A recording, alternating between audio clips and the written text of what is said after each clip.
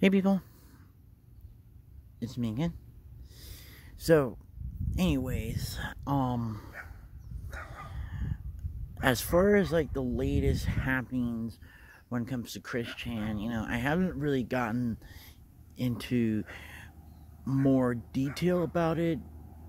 but from what I'm hearing is that the charges against him have been upgraded to a felony charge of incest, and I think there's probably at least 10 charges of incest against him, and so there's a possibility that if he gets convicted of all of those charges and the sentences are concurrent, that's like 100 years in jail at that point.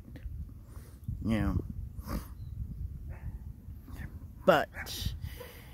the case against him is a bit shaky because of Barb's mental state, because of her advanced stage of dementia is one thing that's taken into account, and there isn't really like physical evidence that's collected, at least not that what I've heard of, and then the whole thing with Bala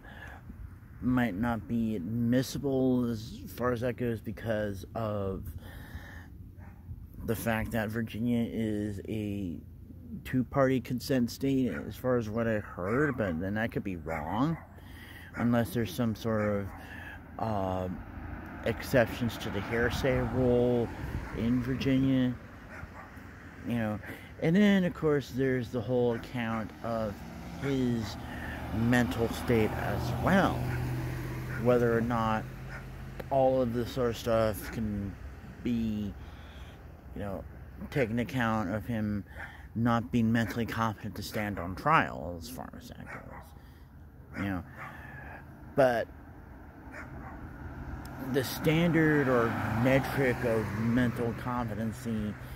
tends to vary a little from state to state, because what could be considered mentally incompetent to stand trial here in California could be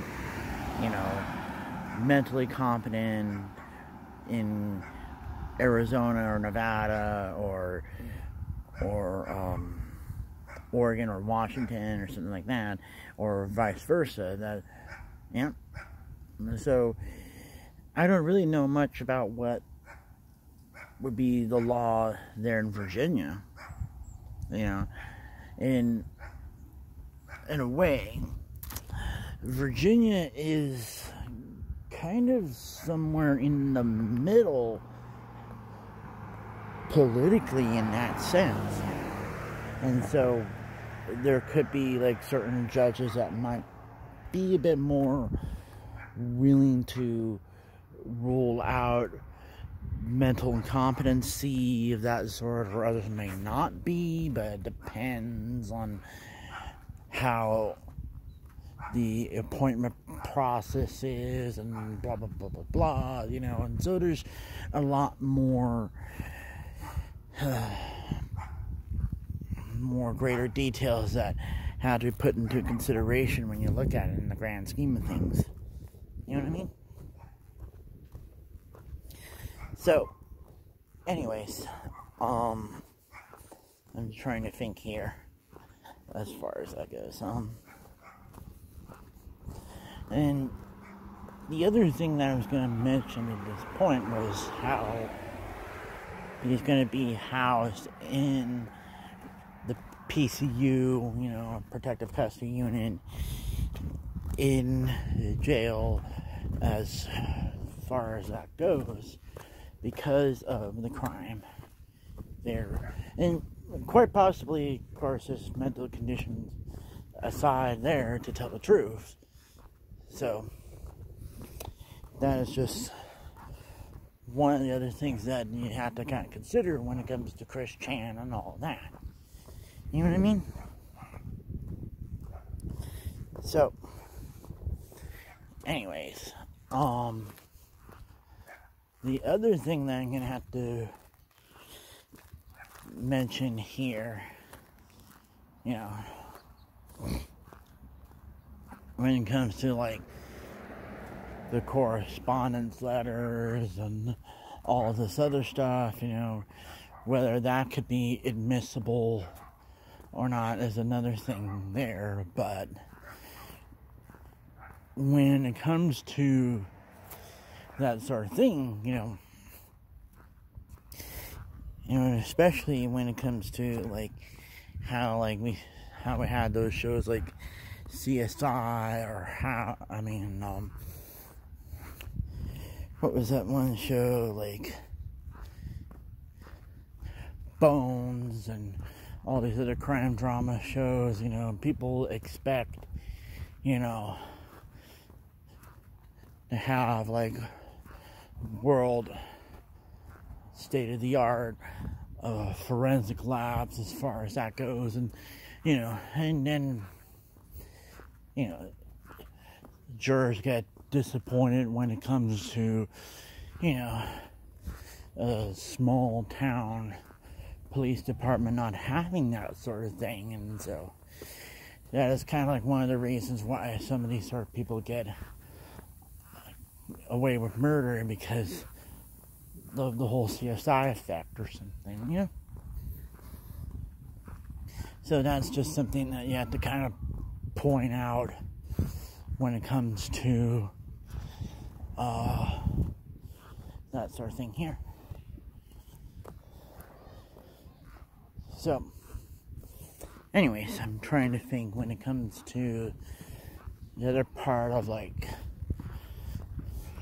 Chris Chan at this point there. But I think most people will say that we have to like close the book on this story, because of we're not going to really hear much from Chris Chan for a while, you know, and then people will just have to move on to other locales and that sort of thing, you know. But considering all of that, I think he was like one of the first locales, even way back then when it was the case, when it came to him there, you know. But as I said before, you know, if I would have known about how far he would go, you know, I could have also participated in some of the trolling if I wanted to, and if I was that kind of a person that likes to troll people. But I'm not, you know. But that just also leads into like what else that will happen to Chris Chan after that. To say that whether or not he gets convicted and spends a certain amount of time in prison, and then that's all we wrote about him, and that's it. And then somehow, like about 5, 10, 15 years from now, you know, he's homeless or ends up dead in a ditch somewhere, as far as that goes, you know. So, anyways, I guess that's probably it. So, I'll talk to you guys later.